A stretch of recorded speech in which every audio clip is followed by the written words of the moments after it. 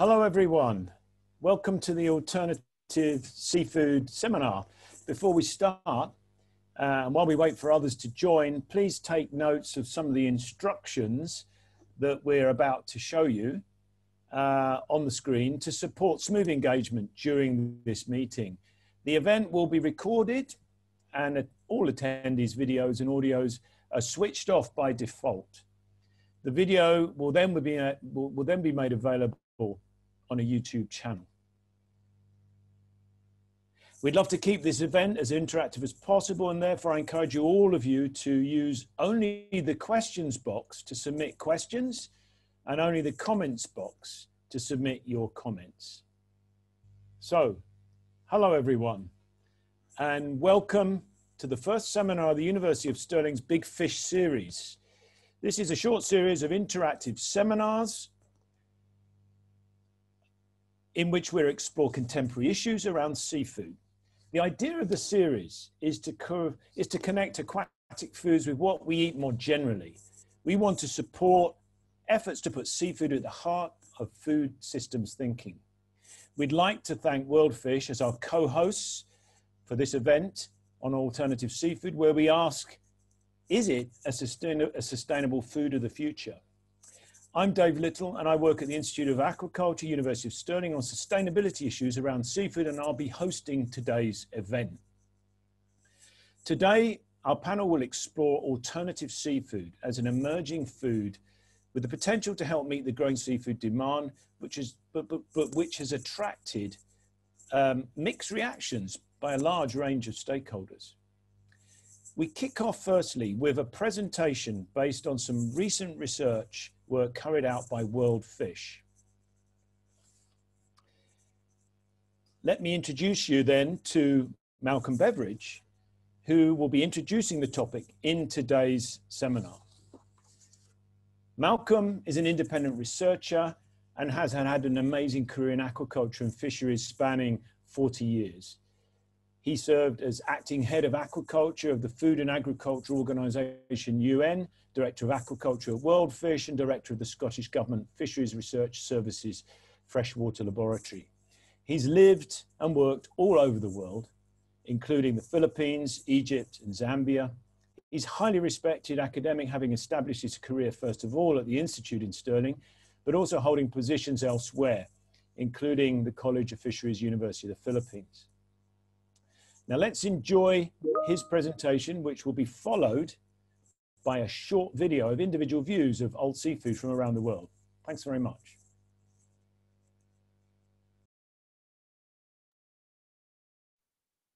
Hi, I'm Malcolm Beveridge, and I've been asked to provide some background to today's discussion. I draw on a report that World Fish colleagues and I have just finished.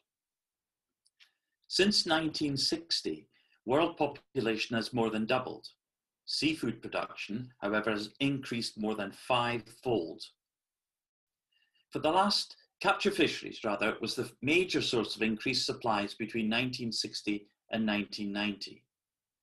For the last 30 years, however, growth has come from aquaculture, which since 2015 has supplied more than half of all fish eaten.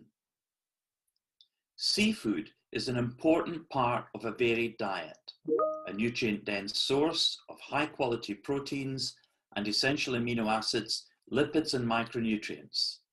Seafood's an important part of the global food system. Future growth in seafood supplies, however, is unlikely to be able to meet needs in low-income countries. And there are growing concerns about the environmental costs of our food, including seafood, in terms of greenhouse gas emissions, overfishing, wastes, escaped farm plants and animals, and the spread of aquatic pathogens around the world caused by aquaculture. Farmed aquatic production is increasingly reliant on crop-based feeds, raising issues around the nutrient content of farmed aquatic produce. Present food systems are increasingly viewed as unsustainable and vulnerable to shocks, including from climate change. There remain 820 million food insecure people, Many more, however, consume low-quality diets that cause micronutrient deficiencies and contribute to rising incidences of diet-related obesity and non-communicable diseases. As a result, there's a paradigm shift in food and nutrition security thinking away from feeding people to nourishing people with sustainable diets. It is in this context that plant-based and cell-based seafoods are emerging as new sources of food. First, some definitions. I use the term seafood here to include wild-caught and farmed plants, fish, crustaceans, and mollusks. I use alt seafood as shorthand for both plant and cell-based seafood. Plant-based seafood may or may not contain aquatic products such as algal oils or pigments.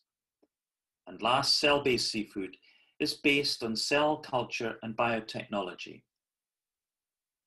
Plant-based seafood is made from an ever-widening range of ingredients: soy, wheat, rice, mycoprotein, vegetables, seaweed, algal, and plant oils. The aim is to produce products that capture the taste and texture of seafood. The nutritional value of the finished product is determined by ingredients. Plant-based seafood products can also be developed to have high dietary fiber content, or fortified with vitamins or minerals, or made gluten or soy-free. Plant-based seafood products often include numerous ingredients, binders, colorants, preservatives, flavor compounds. A high degree of processing is sometimes involved. Producers, however, are conscious of and addressing these issues. Upwards of 20 companies have emerged to meet consumer demand. Products emulating shrimp, canned and raw tuna, fish fillets, and burgers are already available in retailers such as Whole Foods and Tesco. And there's increasing attention from conventional animal source food companies and significant investment in fundamental research and new technologies. Cell-based seafood is different. It is based on the isolation and multiplication of stem cells or differentiated muscle, fat, and connective tissue cells from aquatic animals. Cells are grown in bioreactors that regulate temperature, nutrients, and dissolved oxygen and pH to optimize growth. Cells can then be harvested to make products like seafood burgers and fish fingers. With the integration of scaffolding such as collagen, fillets and other cuts that emulate the appearance and texture of conventional seafood products can be produced. Cell-based seafood production has many attributes that resonate with consumers. However, there are outstanding issues, which include optimized and scalable production and water and energy use. Note that cell-based seafood has yet to receive a product license. To consider how the plant and cell-based seafood sectors might grow over the next decade, we worked with IFPRI and WorldFish colleagues to develop a couple of scenarios. Under our high growth scenario, plant-based seafood could contribute 1 or 2% of global seafood supplies by 2030. Cell-based seafood could contribute perhaps several times this amount. However, these figures come with serious health warnings. We were also tasked with identifying the key research questions to be addressed, to evaluate the implications of the growing plant and cell-based seafood sectors for food and nutrition security, livelihoods, and the environment in developing countries. We adopted a sustainable food systems framework. Positive values must be generated along 3 dimensions simultaneously: economic, environmental, and social. We reviewed the scientific literature and mass media. We held interviews and workshops with stakeholders and members of the development community. We developed a theory of change about how plant and cell-based seafood might impact poverty and hunger in order to identify key knowledge gaps. Some 50 research questions were initially identified. Following stakeholder workshops, these were condensed into 6 research questions of greatest relevance to World Fish's mission. How are markets for plant and cell-based seafood likely to develop in different regions? How can plant and cell-based seafood best contribute to food and nutrition security? How much employment is likely to be created and or lost in developing countries by the plant and cell-based seafood sectors? How can development of the subsectors be influenced to generate well-governed value chains that maximize societal benefits? How do the environmental impacts of plant and cell-based seafood compare with those of conventional seafood? And how can changes in conventional and alternative seafood production and consumption improve aquatic ecosystem health?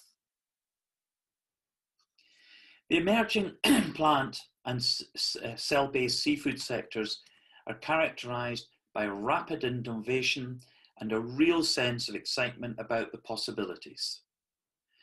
The sectors may develop in a number of directions. They may remain niche, catering to wealthier consumers who will continue to eat seafood as before. Or they may become an integral part of a sustainable food system, contributing to food and nutrition security while relieving pressure on the environment and creating jobs. Our evaluation of the sectors on food and nutrition security, jobs and the environment was confounded by a lack of data and analysis. Provided with such data, future foresight modelling outputs can inform discussions on where innovative investments could be used to maximise social, economic and environmental benefits. Over the past few months, we have had the privilege of working with a lot of amazing people who generously shared their knowledge and views with us. And we thank them all. And you too, for taking part today. Thank you. Perhaps we can now see the views from the field. We have a few perceptions and perspectives of alt seafood from around the world. Hi everyone, Liu Zhong here. Now, alternative seafood is a good way to tackle sustainability issues and definitely adds new variety of food sources to the market. And with vegan restaurants trending here in China, if you could provide plant-based seafood that is nutritious, tasty, and has a pleasant texture, I say you'll become very successful. That's all for now. Stay safe and healthy. I am not seeing an alternative, as presented, as relevant to the context I work in. Alternative livelihoods and foods have been going on for decades for the poor. We had replacing fish in Bangladesh. We see amazing successes in Cambodia, largely because of tourism and FDI. Although the tourists and investors want more high-value species of fish. Complicated. Here's for hoping more successes in plant-based alternatives, as long as they don't chop down more forests to grow it.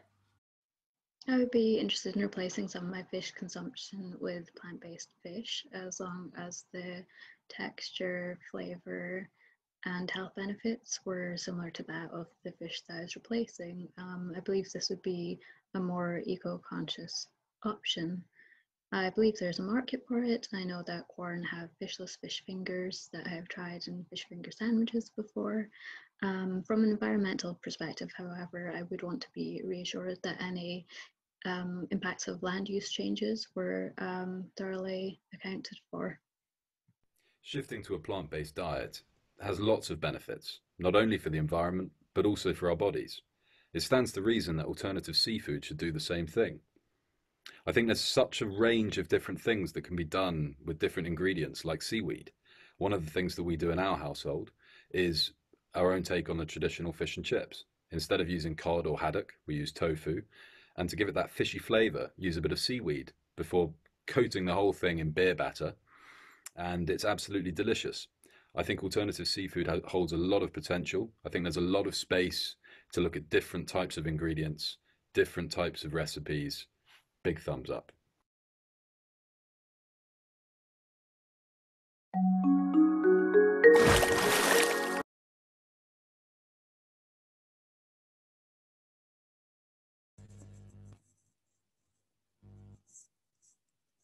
So that's great. Thank you for those views. A lot of talk about taste and texture. Well, that's what food's about. Now we've had that overview, I'd like to introduce you to today's panel, who we've asked to address some of the key issues about alternative seafood. Carsten Krohn is managing partner and co-founder of Hatch, an accelerator of innovation in aquaculture. Hatch has invested in more than 30 companies, and alternative seafood has emerged as an important component of their investment portfolio. They operate globally with offices in Hawaii, Norway, and Singapore. Prior to founding Hatch in 2017, Carsten oversaw equity investments in various aquaculture, feed, health, and production companies. Jen Lamy is Sustainable Seafood Initiative Manager at the Good Food Institute, where she manages their Sustainable Seafood Initiative. The US-based organization provided advice to companies and connects food scientists with other actors. They act as conveners of grant-making organizations, educationalists, and the private sector. Her background's in environmental economics and sustainable food systems, and she most recently worked on federal climate policy advocacy. Tara Garnett is Food Climate Research Network Leader at the Environmental Change Institute, University of Oxford. She's worked on food for over 25 years within both the NGO and academic sectors. A fellow at the Oxford Martin School since 2012, she's been a global advocate of low environmental impact food systems. Tara is part of the Wellcome Trust-funded LEAP project. Joyce Kanabo is a professor of human nutrition at Sequana University of Agriculture in Tanzania. She's been actively involved in nutrition research, focusing on developing nutrition interventions within communities. And Joyce has worked on developing and testing eco-nutrition guidelines, which support rural communities to best respond to challenges of food insecurity, lack of care, and poor environment. Nisha Mawala works on the Sustainable Aquaculture Program at World Fish, and her background's in agricultural engineering and sustainable food systems. Nisha's worked with Malcolm Beveridge on the forthcoming report on alternative seafood. She's a graduate at UC Davis with interests in biological systems engineering. Lastly but not least, Charles Ngugi is Dean of the School of Natural Resources and Environmental Studies, Karatina University in Kenya. He's over 40 years of experience in the fields of fish biology and aquaculture research. He's held senior positions in the Kenyan government, including Fisheries Secretary, and worked over the past 20 years as a consultant and advisor for many organizations promoting aquaculture. Apart from this, he's been a pioneer in fish farming himself. He has his own farm, and he's recently been honored as an unsung hero by Aquaculture Awards UK. So with that, there's your panel. Maybe we can move to start the panel discussion. And I'd like to kick off with the first question, who I'm addressing to Carsten Krohn, as why should an investor be interested in alt seafood? And might a trend towards this novel type of food undermine interest in conventional seafood? Thank you, Carsten. Thanks, Dave. This is a really interesting presentation so far, so thank you for having me. I think fundamentally, venture capital investors are always interested in investing in new technologies that have the potential to transfer an existing industry. And I think for alternative seafood, that is definitely the case. I do think we have to distinguish between cell-based and plant-based as fundamentally being different. In its return profile, in its transformation potential, and in its time to market. And for Hatch, our mission, our underlying mission has always been to protect the ocean from overfishing through investing in sustainable aquaculture and making aquaculture the singular most effective option of producing seafood. And when alternative seafood came into play maybe a year and a half ago, we were also struggling to look at how we want to deal with it. Is this something that falls within our realm or not? And that's why I'm so glad, because we decided to go ahead and do that. We made 2 investments in the space so far. And it's amazing for me that the University of Stirling as well as World Fish are also now dealing with it. So The fundamentals for us in our assessment look a little bit better for plant-based seafood because there's already existing supply chains that are in place. While for cell-based seafood, that is not the case. You have to basically invent everything from scratch. So that means that in the short term, and by short term, I mean in the next 5 to 10 years, we expect the plant-based seafood industry to become potentially even mainstream and get to that 1 to 2% market share that Malcolm was referring to in his graph. And I think that while I do think in this particular field, there is improvement needed processing side of raw materials on improving the taste of the products and the texture of the products. We've tried virtually every plant-based seafood product out there. There's not many that are good. We chose to invest in a company called the Plant-Based Seafood Company. They have a plant-based shrimp, which does have this ability to mimic the taste of real shrimp perfectly. And but there's not that much good stuff out there. But still, I do think that plant-based seafood will have the potential to become a mainstream product and therefore also compete with conventional seafood in a sense. We are talking about very long time frames here and differences in adaptation between Western and Far Eastern or other markets. But I do think that it is something that eventually could transform the food chain. One last thing I will say is that in cell-based seafood and plant-based seafood, we're not keep competing. We're competing against aquaculture, but we're also still competing against wild-caught fisheries, and that is something that the plant-based meats of this world don't have to do, because it's clear that that mass animal production of cows and pigs are unsustainable, while for aquaculture that is not necessarily the case. It's got a better footprint, as you guys know, than pork and cattle. And therefore, it might take a little bit longer for alternative seafood to get a foothold as a mainstream product, but that remains to be seen.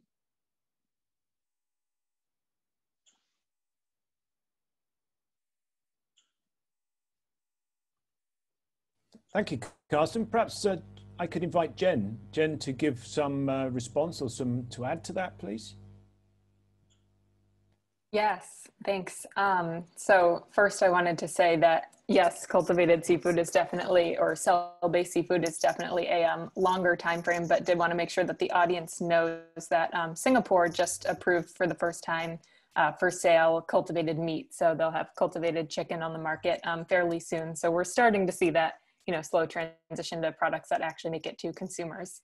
But I did want to emphasize Karsten's point about this long time frame. I think the really interesting thing about alternative seafood relative to other alternative proteins is that it's actually pretty clear that we'll have unmet demand for seafood on a global level unless some serious innovation happens. So while alternative seafood could certainly replace some demand for and investment interest in conventional seafood, this is also a very, very long-term growth of a new industry rather than some kind of rapid disruption of the existing industry.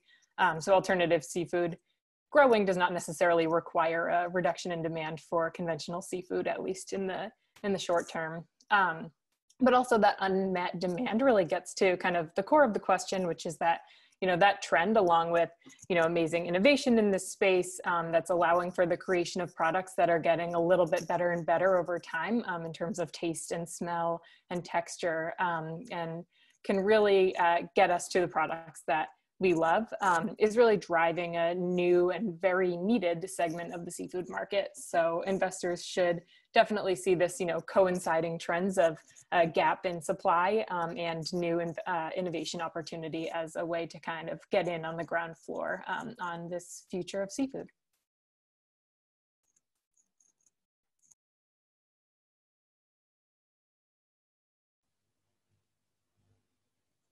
Thank you, Jen.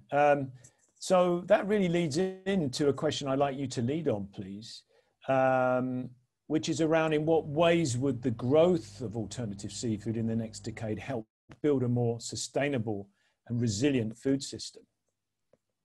Yeah, so I think that the core theme that underlies much of the advantage of alternative seafood is efficiency. So while plant-based, cultivated, and fermentation-derived seafood as well, with those production systems, we're really just producing the end product that consumers actually want. So we're not wasting food, water, energy, land on, bones and gills and fins and all of the other parts of the animal that are less desirable to the end consumer. And not only that, but alternative seafood can be produced anywhere. So we don't need to, send large fishing vessels further and further away from these depleted coastal fisheries. And we don't need to locate seafood production on or near fragile coastal ecosystems. Alternative seafood production really gives us the flexibility to produce what consumers want, where they want it more efficiently. And I should mention that, both the social and environmental sustainability can be assessed more easily with alternative seafood because the processes are just easier to monitor and are shaping up to be much more transparent than a large segment of the conventional industry. And beyond the obvious advantages of introducing alternative seafood, instead of continuing to expand fishing and aquaculture, the industry can actually, support other industries like sustainable seaweed farming by creating a market for novel ingredients. So these ingredients can then be used to lend alternative seafood products their sensory and nutritional profiles that are expected by consumers. And the alternative seafood industry can, therefore create a predictable and robust market for something like seaweed. So the producers can, continue improving on all criteria with these new ingredients, novel processing techniques, and other innovation over time.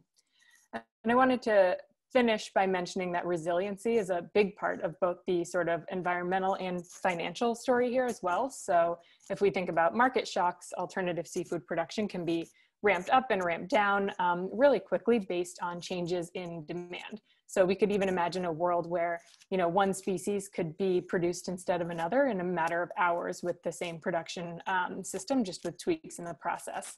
And similarly, as the climate changes, alternative seafood is, pretty resilient to environmental shocks. So production doesn't rely on the temperature of the water or the status of a fishery. So this precision and efficiency and the transparency that kind of shows that affords the industry really the ability to make the most sustainable, responsible, and resilient way for us to ramp up seafood supply to meet growing demand.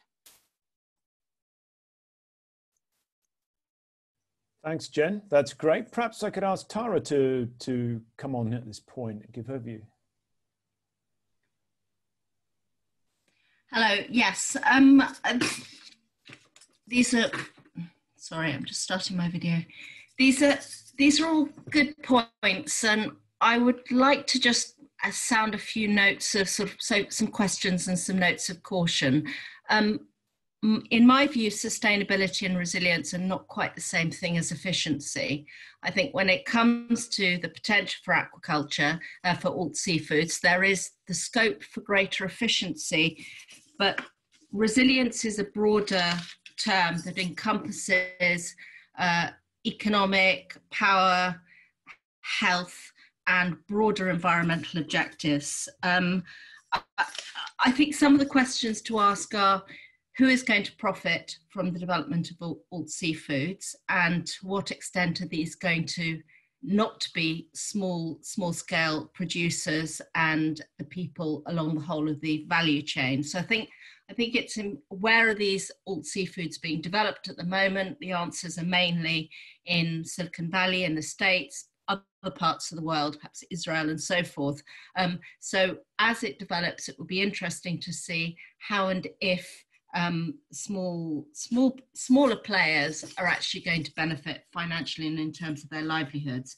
I think the other thing to say is that much has been made of the purported health and nutritional aspects of these alt seafoods, protein, nutrient-dense foods. But as we've seen with the first go-ahead on this new chicken, cellular chicken in Singapore, and the first form it comes in is in a processed form and fried as a nugget. So it's the package, it's the saturated fat, it's the salt. There was a recent review of plant-based meat substitutes, so meat, not seafoods, but similar idea, and it compared them with its processed meat comparators, and it found that although these processed plant-based alternatives scored slightly better on the fat content, they were A, lower in protein, but B, significantly higher in salt. So it's all about how these are going to be produced, and it's much easier to, at the moment, technically, to produce it in a very processed form, which you sort of disguise in batter, than it is to have it as a kind of lean fillet. And I think we'll come on to the environmental impacts later on, but I think there are questions around energy use that also need to be considered, but I'll leave that for now. Thanks, Tara. That's great. That's yeah, some words of warning coming in there, and we're going to move on and build on that by asking Joyce how, in her view, can alternative seafood best contribute to food and nutrition security, and particularly with that focus on low and medium income countries. Joyce, I welcome your comment on that. Thank you very much, Dave, for having me on this webinar. Okay, I've tried to approach this question by looking at the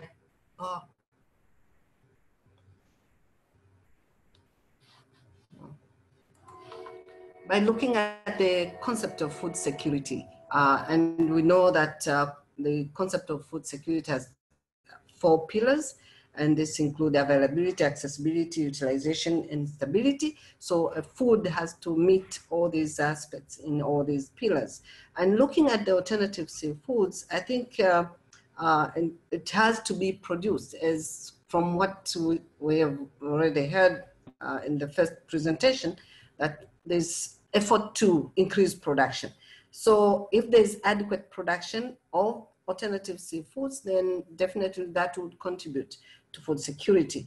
But then I think I'd like to raise some caution here, is about the cost-benefit analysis of producing alternative seafoods. We don't want these products to end up being very expensive for the low income bracket of the population. We also need to understand how much should be produced to meet the nutritional requirements of these people, and what is the cost benefit of producing an equivalent nutritional value of this product to be able to meet the demand and the requirements of consumers. But also we need to understand as to what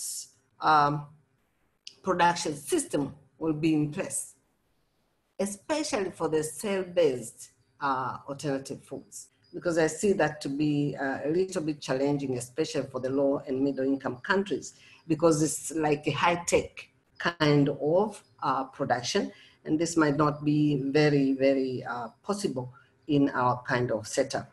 And what policies should be in place to promote alternative seafoods, because I see that as a challenge also. We are still grappling with agriculture and the policies, as well as conventional seafoods. So these are some of the aspects that we need to take into account when we deal with this. And then this question of accessibility. From what we have heard in the presentations, I think this system of plant and cell-based seafoods lends itself to localized production schemes. We know that conventional production of seafoods is from large water bodies, and transportation to consumers can be very, very expensive. And a lot of waste happens in the process. So flexibility of the system is something that is like a positive attribute to this system, because you can move to whatever area, even in remote areas, people can continue to produce these alternative seafoods.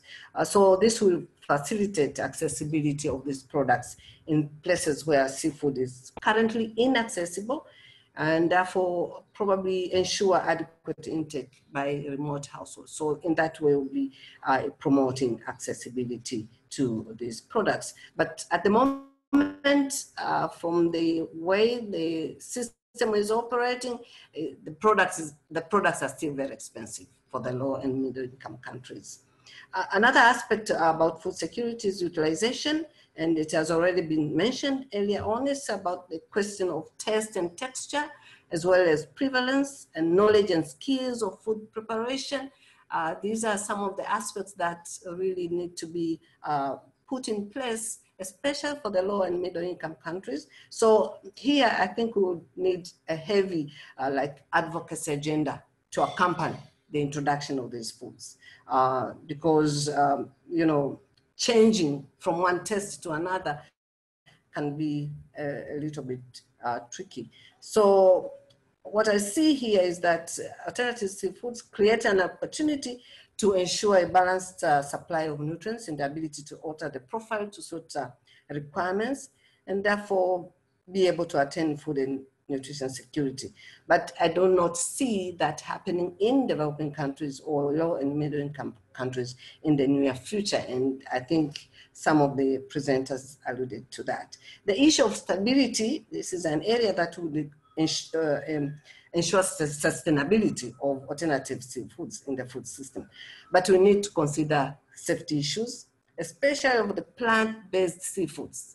Someone mentioned about seaweed and my body was just in chills because I reacted terribly to seaweed. So I don't know how many people out there would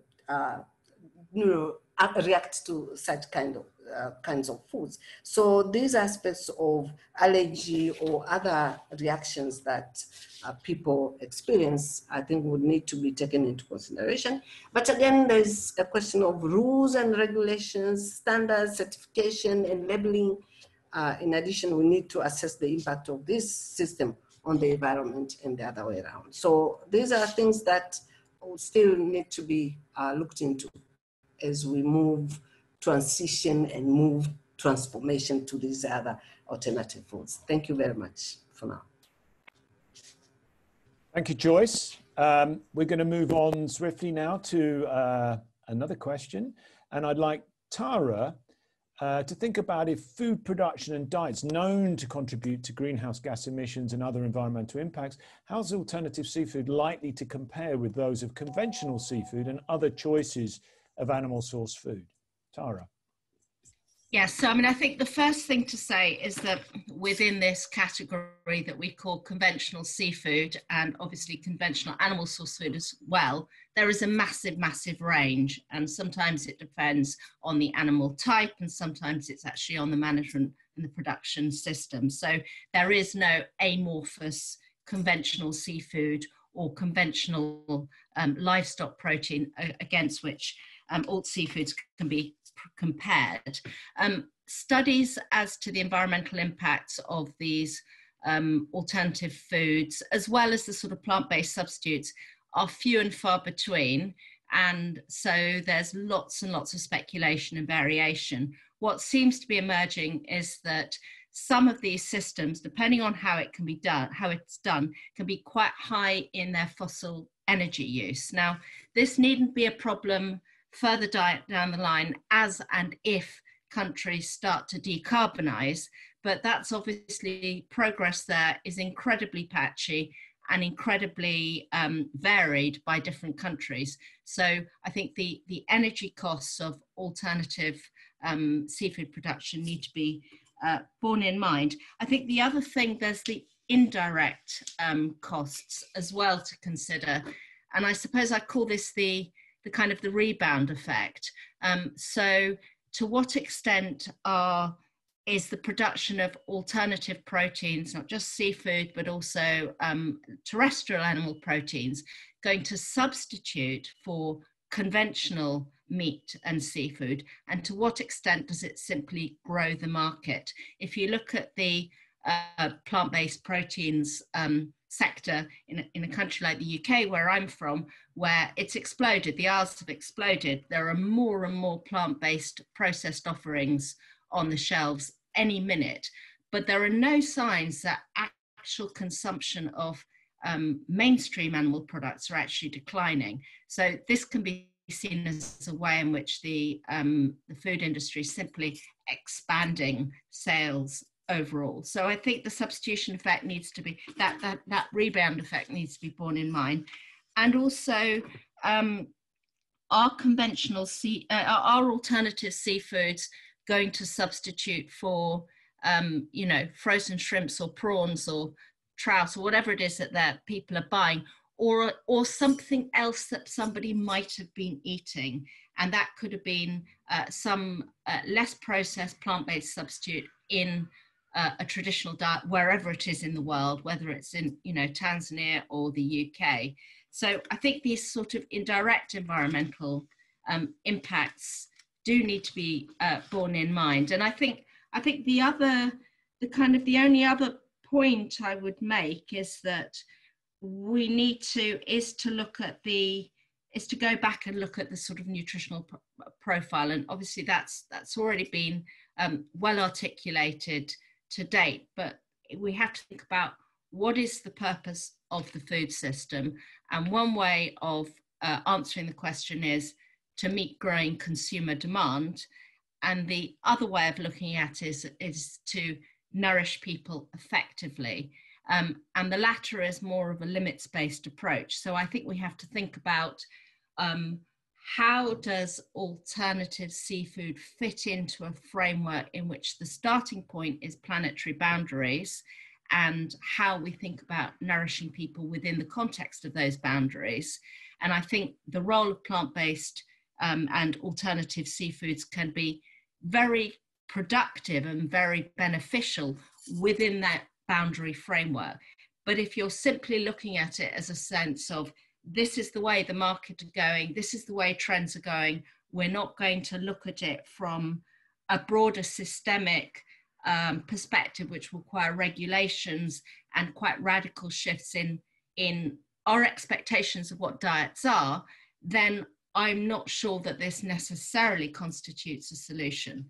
But at the moment, everything is so speculative, and this long time frame is, you know, has been emphasized lots of times. So I think that the challenge is that we can make this whatever we want it to be, and we have to look at it from this more structural perspective in order to ensure that we don't end up shooting ourselves in the foot. Thank you. Thanks, Tara.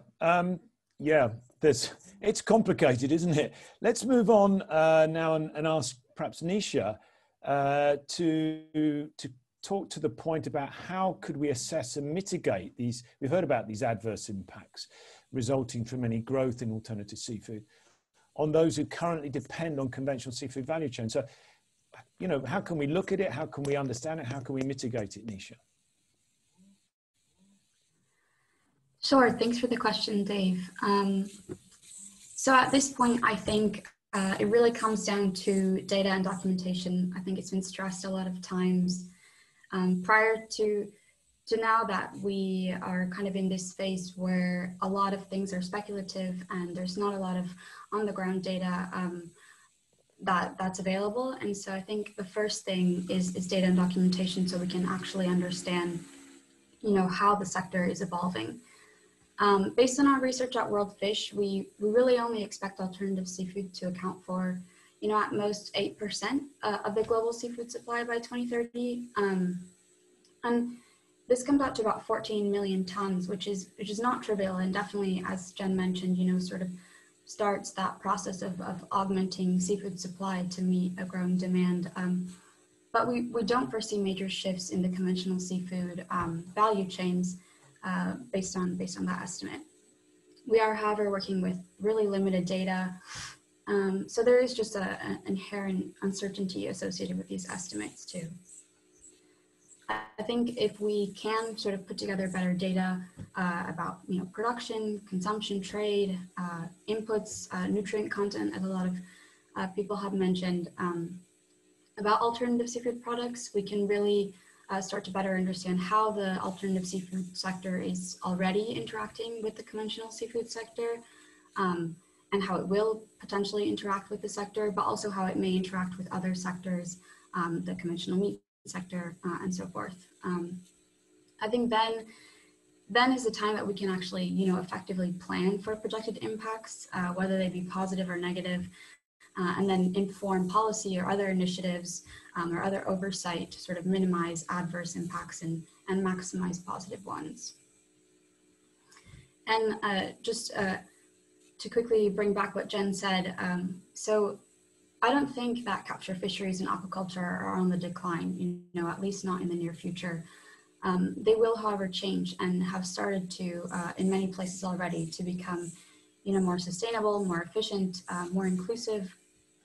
I think over the course of our research, I've had the privilege of speaking to quite a few producers of alt seafood, and most of them acknowledge that alt seafood won't displace conventional seafood entirely, but rather it's meant as a way to sort of help supplement supplies to meet rising demand. And I think that if alt seafood can do this, and within the planetary boundaries or within some sort of framework, it really may help with this transition towards more sustainable and responsible seafood production.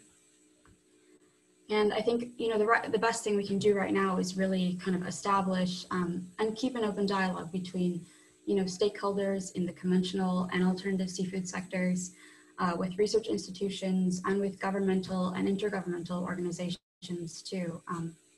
I think this cooperation is really essential to better understanding, a broader set of implications that alternative seafood may have, whether we look at it as a novel sector or a new food or a potential alternative to seafood or meat. And I think this dialogue will really, set us up better to sort of address adverse impacts before they arise, or sort of implement the right governance or oversight so that we can sort of mitigate impacts more effectively. Thanks, Nisha. That's great.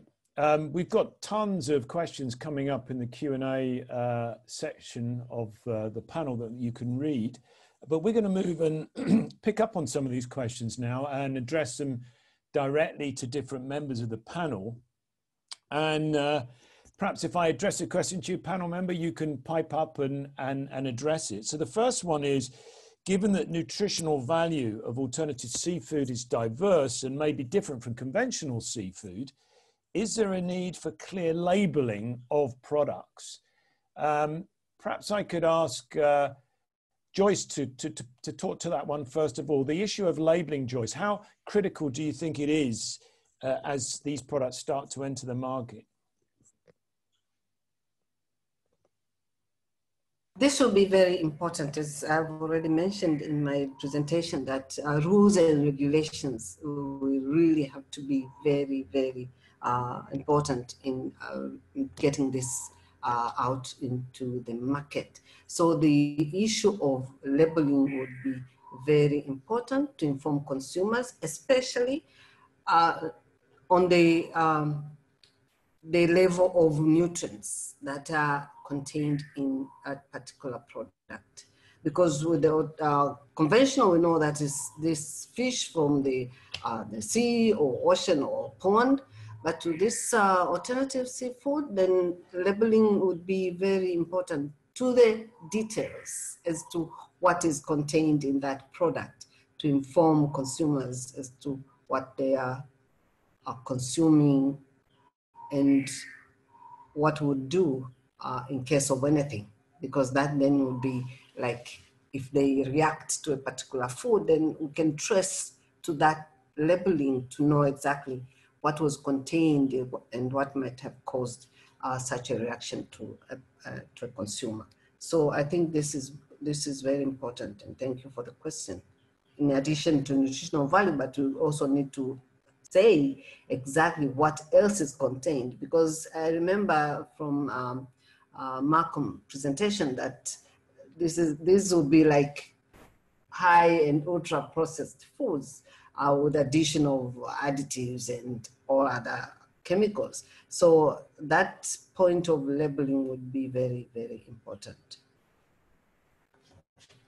Thank you, Joyce. I mean, someone's put up in the chat, this is exciting, the innovation around is exciting, but who control things, especially as multinationals are entering this market and outcompeting potentially locally produced seafood in lower income countries? will small-scale manufacture ever be possible to maintain a mix of livelihoods? And I thought perhaps if Malcolm's available, he could talk to that, and then maybe Carsten can follow up.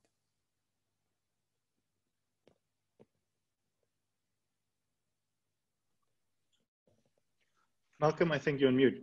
Yeah, sorry. Dave, could you repeat that question, please? Yeah, the question of will local producers be able to compete given the entry of multinationals?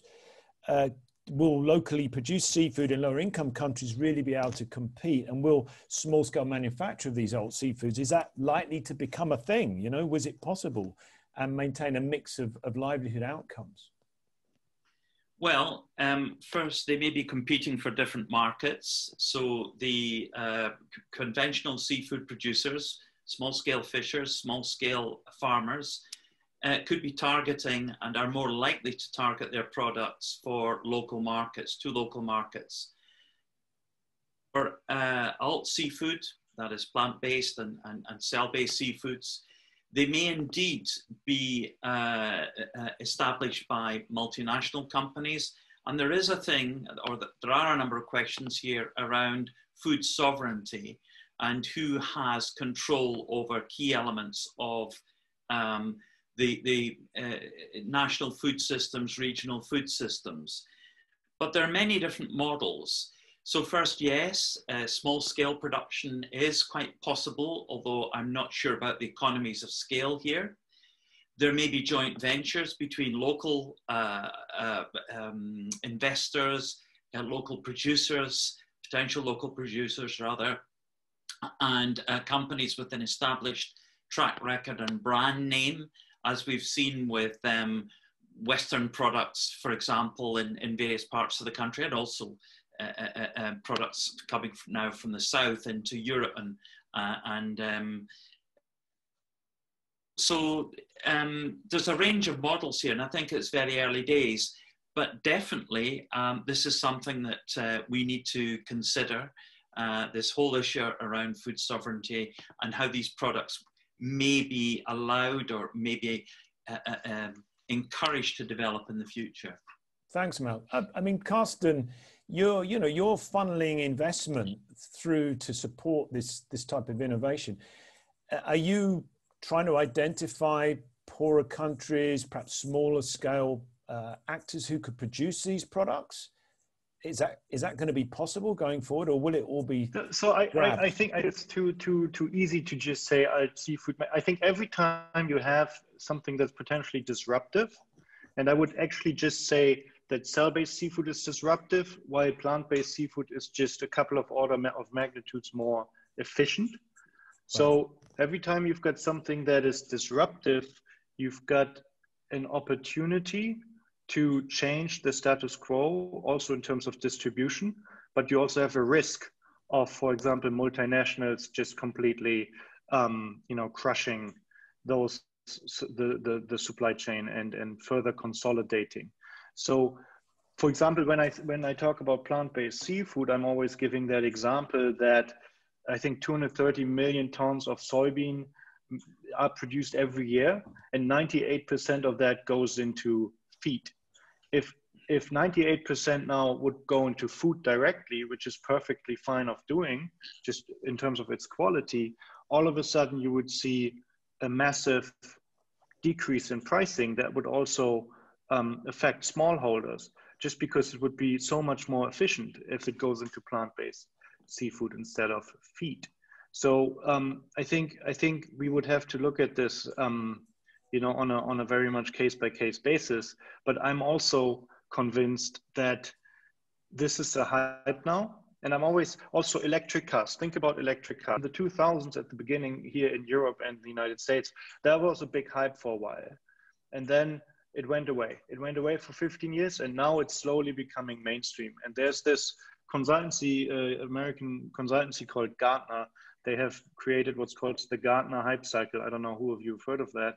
And it just shows the way that innovation usually evolves over time. And I think this is what we're seeing here in terms of alternative seafood as well. It's a big hype now. It'll go away, but then it'll slowly come and climb up. And that is the time when we need to think about distribution and smallholder farmers and this kind of thing, because this is when it really potentially gets significant market share and it significantly affects the status quo. Thanks very much, Carsten. Jens, I'd just like to finally, because we're running out of time here, just briefly whether you can talk to the point of time here. Carsten's brought it up. What's your view on this, the timeline when you see the rollout of these plant and cell-based seafoods? You know, can you ever see a time when they might replace 50% of conventional seafood, for example? Yeah, it's really hard to make that kind of prediction. And I wish I did have those kinds of numbers on exactly when we thought that the market could be of a certain size, but it's just so new and there's so little history to look at.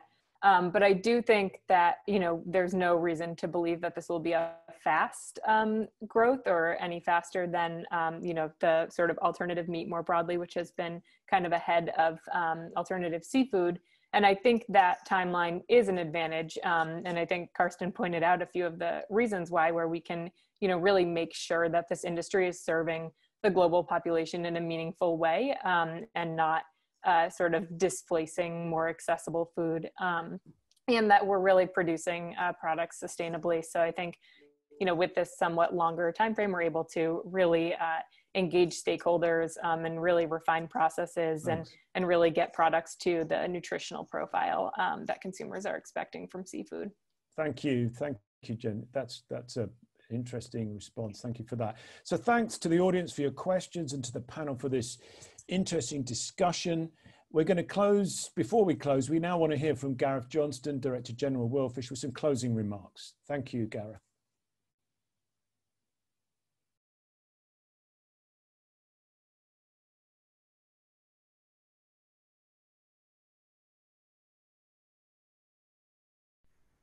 Hi everybody, I hope you've enjoyed today's thought-provoking discussion on the future of alternative seafood.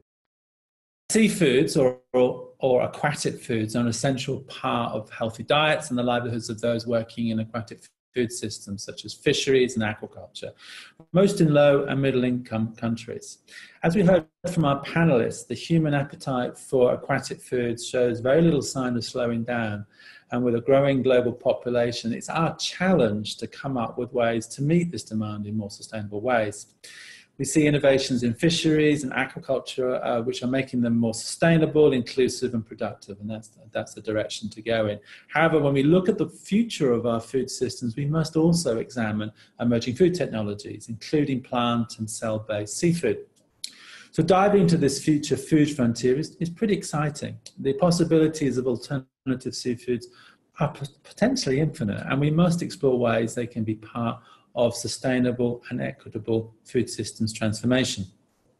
They have the potential to provide food and nutrition in efficient, resourceful and climate smart ways. They also present a range of opportunities for aquatic food systems like sustainable seaweed farming by creating a market for novel ingredients.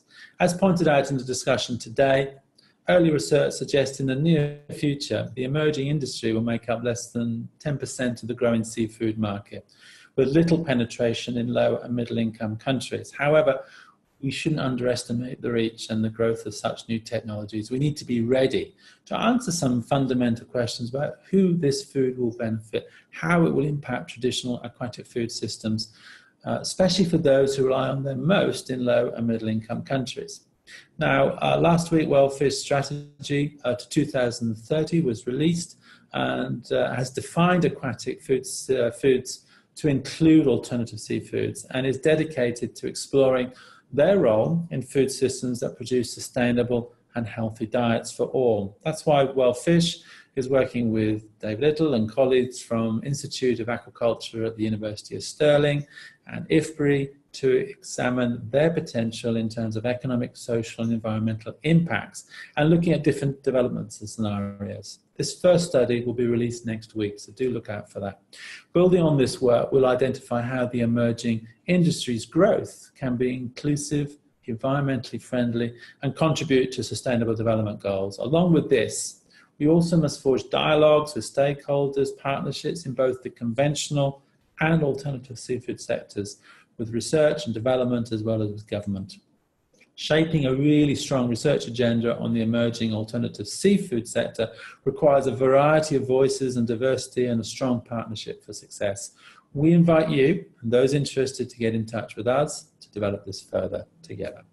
Wishing you all a wonderful day. Wherever you are, stay safe and healthy. Thanks very much, and over to you, David. Thanks very much, Gareth. And we move now just to a final couple of comments from ourselves here. Thanks ever so much for joining. The panel members and you who joined as participants, thanks for joining in our first of the Big Fish series. Our next seminar will be in February the 11th, led by David Love at Johns Hopkins University on COVID-19 impacts on seafood value chain. So watch out for that. Stay safe, and we hope to see you in the new year. Thank you very much. Bye-bye. Thank you so much, Dave. All the best. Thank you, everyone. And Merry Christmas. Merry Christmas.